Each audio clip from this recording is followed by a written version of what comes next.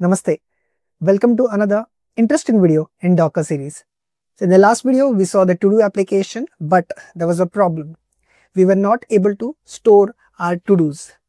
Today, we'll fix that. We'll understand Docker storages and a little bit of depth. So I hope you are very much excited because I am. So let's get started. First, let's understand Docker storage at a high level. So when you create a container, Docker uses a union file system to manage the layers. Each layer gets its own writable layer, but this layer is ephemeral or it's temporary, meaning once the container is deleted, the data inside this layer is lost. That is the reason when we created our to-do application and when we tried to enter to-dos, it was there, but once we recreated it or we deleted our container, those were gone. So let's try to fix this problem today. So Docker provides 4 storage options: volume mount, bind mount, tmpfs mount and name pipes.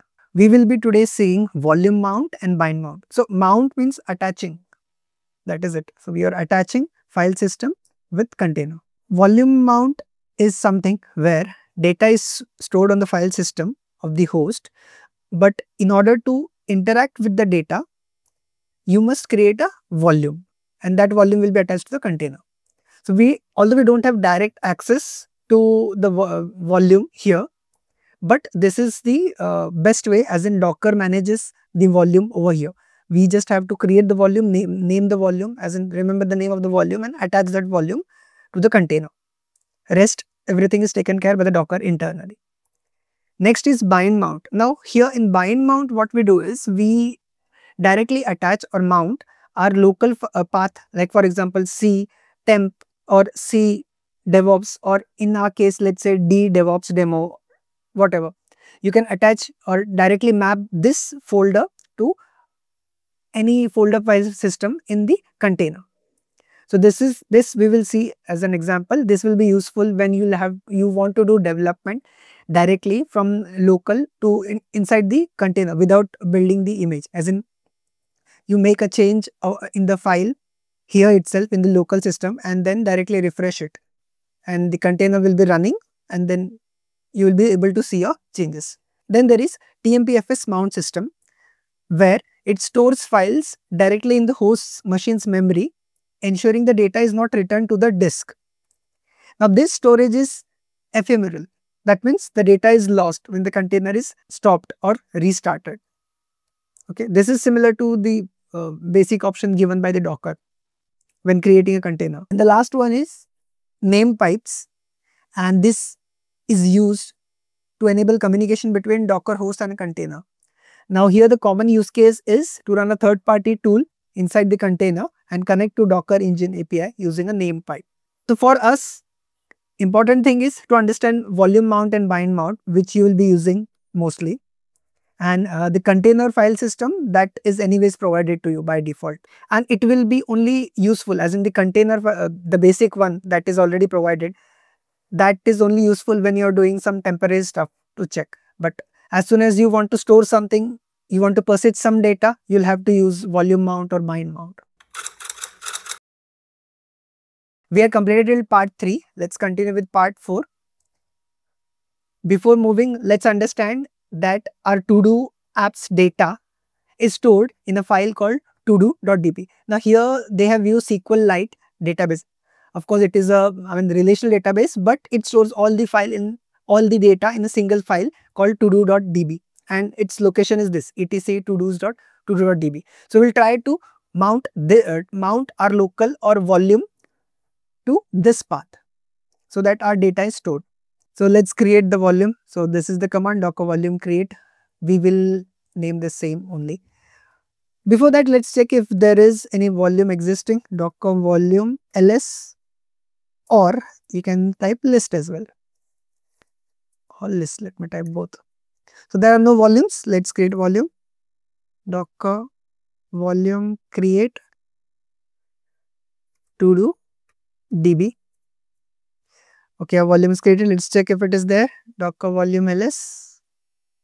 Okay, we can see our volume is created. Now let's map it. let's map it to our application so that we can process our data. Now make sure if like me you're using git bash or Windows, use this command.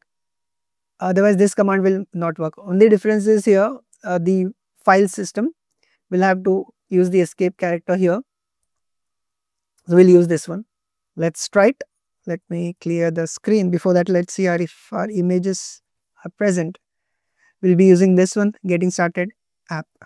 So same docker run hyphen detached port 3000. Now to mount, let's type hyphen mount. Then we have to mention type equals to, we will be using here volume. You have to mention source and destination. So for source, we will just say to do DB that we created. Then for target, so for target, we will have to mention this path here, etc to dos. Now here, if you remember, our application stores data in todo.db and the path is etc to dos. So this is the path, etc to dos. We have to put one escape character, then etc to dos. That is it, and then the name of our container. Sorry, images. Pardon me. So the command is simple. The initial command is save docker run -dp 3000. This is for host and this is for the container. For mount, we will be using volume mount here. So that is what type is volume. In case of bind, we will be replacing this volume with bind. Then source and target. For source, we are using here the volume name todo/db. Then for target, we will be using the path where our database is stored. Okay. And then finally, the image name. Let's run the container. The container is running. Let's see it in our browser. Localhost 3000. Okay, now to check if it is working, let's add some to-dos. File 1, docker file 2, then docker volumes. We have completed docker file 1 to part 2. Docker volumes is pending. So we have made some changes. They should get stored in database. So let's close it and let's see if it really worked. So for that, what we'll do is we will first, let's see the containers first. We will delete this and then again create it, and then we'll again see if data is still there. So docker rm. So we will directly force remove it. If you're not force removing it, you'll have to first stop the container. Docker rm like this, and then -f and then id, enter. Let's confirm docker ps. Let's see if anything is there. Nothing is pending here, and the application should not work. Of course, it should not work. Okay, it will not work.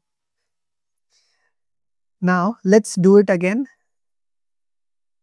Let's run the same command again. Now remember, it should persist because we are giving the same volume and data is getting stored in the volume. Let's hit enter. Let's try again. See, the changes that we made are still there. So good, we can work with this. Anything else that we are supposed to do? Okay, so if you want to inspect, so this is also one command. If you want to see docker volume inspect some details or details about this volume, let's try this. It is in the JSON format. Now it shows mount point over here. Now remember, this is not the mount point of your machine. This is for the Docker VM. So you can see var lib. It is not Windows folder structure or directory. It is Linux systems folder structure. But it gives detail about that. So this is in Docker VM. So you won't be able to access anyways.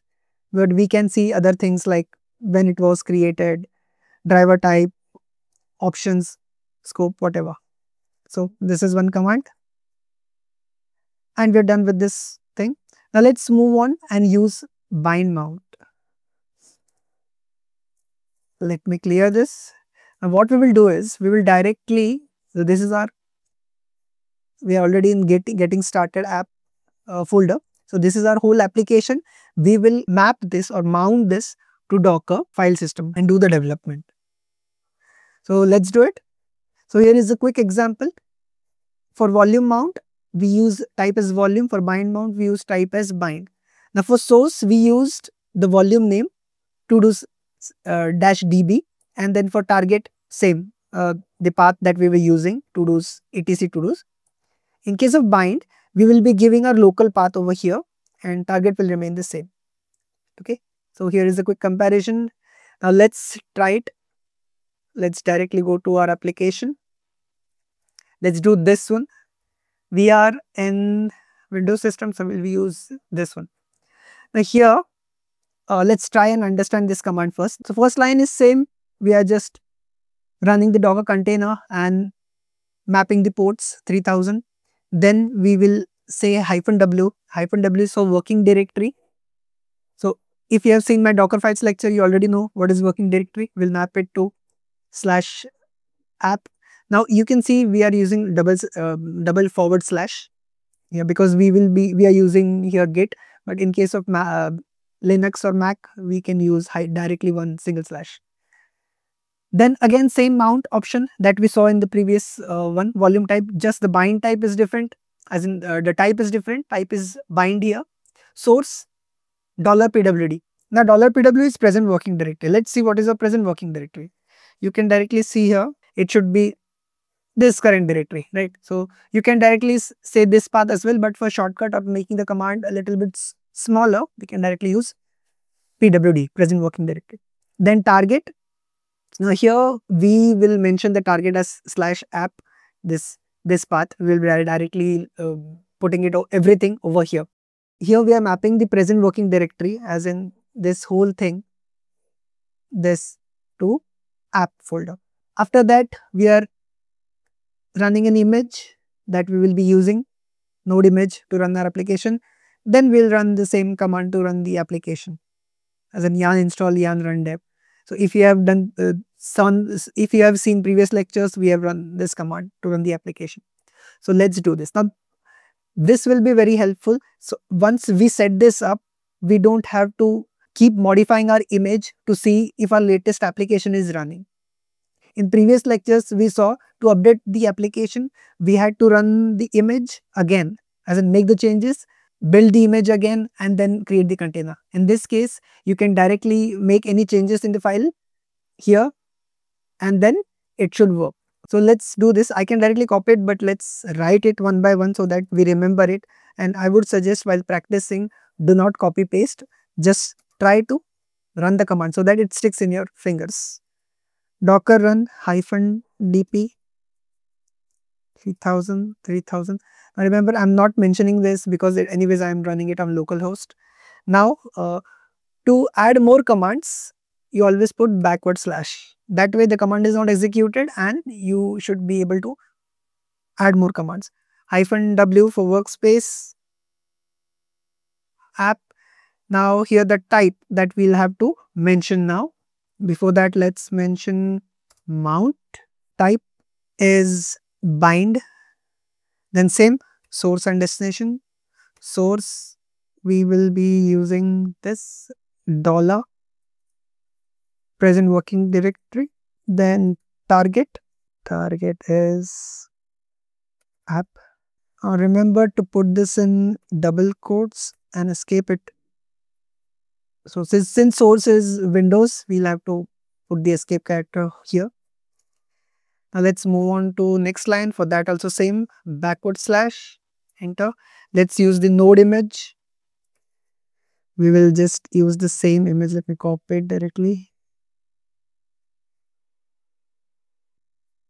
And /. Now we will run this shell, the container, and the command will be yarn install, and then we will run it in dev. So don't worry about these commands. as I suggested earlier as well, that these commands to set up locally will be provided by developers. So as a DevOps engineer, you just need to understand how to run it locally. You don't have to memorize any commands to compile the application. So let's run this. Let's create the container using this. Okay. What did I miss? Oh, for working directories. Oh, so sorry. We have missed the slash here. It should be forward slash. Let's run now. So it will try to search the image locally, and then of course it will pull it from Docker Hub. Now we are directly running it and mapping it to a local. So while it is running, what is the error now? Port is already allocated. Okay, so what we did is we were running already something on port number 3000, as in the previous image. We haven't deleted it or stopped it. Let's first kill it. So if not sure, you can just check like this. You can see this is already running on port number 3000. Let's kill it. Okay, this is gone. Let's try running it again.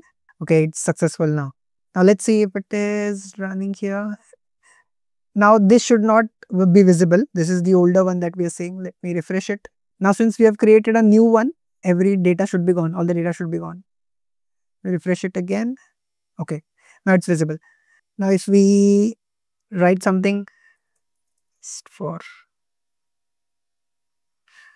okay, so this is there, this is working. If you want to see logs for understanding what is happening inside the Docker container, let me first clear the screen. If we run docker ps, this is our container that is running.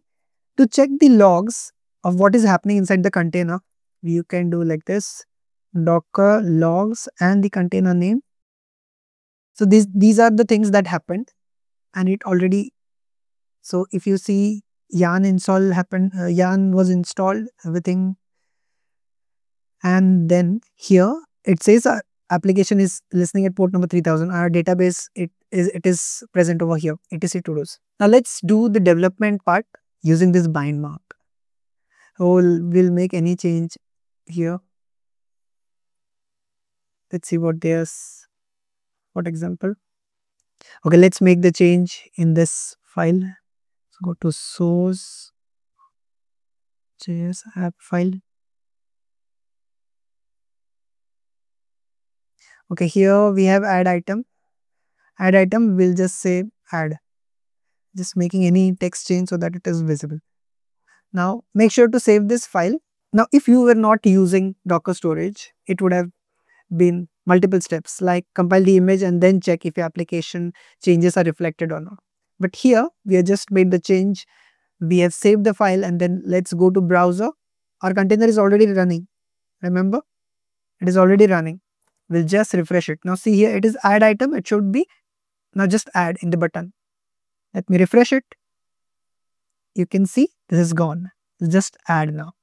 Okay, so you can see how amazing the bind mount is for developers. You don't have to build the Docker image and then create a container again, and after that you will see the change. Here you can directly just make the change and see it directly on the browser. So mainly volume mount and bind mount is something that is used to map the volumes. The preferred one is the volume first one, volume mount. You don't have to manage the storage. Everything will be taken care by Docker. You just have to remember the name of your volume and then attach it or mount it to your application. But remember, there other than volume mounts and bind mount, there are other volume mount types as well for variable use cases. But this is about it in this lecture. I hope you were able to follow along. As always, if you have any doubts, put that in the comment section. I'll be happy to help. Till then, keep practicing, keep learning. See you in the next one.